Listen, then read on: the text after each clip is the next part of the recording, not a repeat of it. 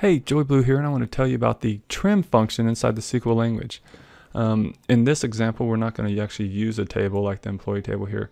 We're going to do a little trick that you can do in SQL Server, which is just select a column by itself. So I can select hello and just say select and then a string, and it returns that back to me.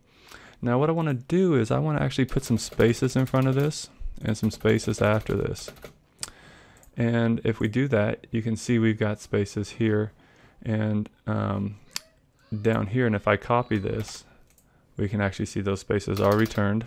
I'll put 2 ticks so we can see it. And I paste it back in. You can see those spaces are returned. So what I want to do now is I want to get rid of some of this white space. And that's when we use what's called the trim function. So the trim, in this case, we have an Rtrim and an Ltrim. The Rtrim stands for right trim. So if we do an Rtrim and then a parenthesis on our little string here, and I execute that, and then I come and I paste it in so we can see what happened. So I'll paste it in here. Let me get rid of all the spaces and we paste it in. You can see that there is no spaces on that. So we have trimmed the right side of that column. Now, if we want to trim the left side, we use what's called the Ltrim. And so let's execute that and see what happens.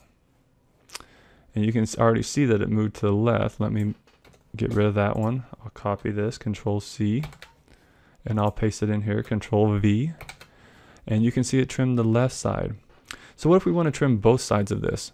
Well, that's easy enough. What we do is we use the Ltrim and the Rtrim. So I'll do, right here, the Ltrim trimmed off the left side, as we can see here. So now I just surround this with an Rtrim, another parenthesis. And so I have a function within a function. And so first it'll do the Ltrim, which will trim it like this, and then it's going to do the Rtrim. Let's look at that. And so in order to see that it actually did it, I'm going to paste it in here. I'm going to grab it, Control C, paste it in with Control V, and you can see we've trimmed both sides of that.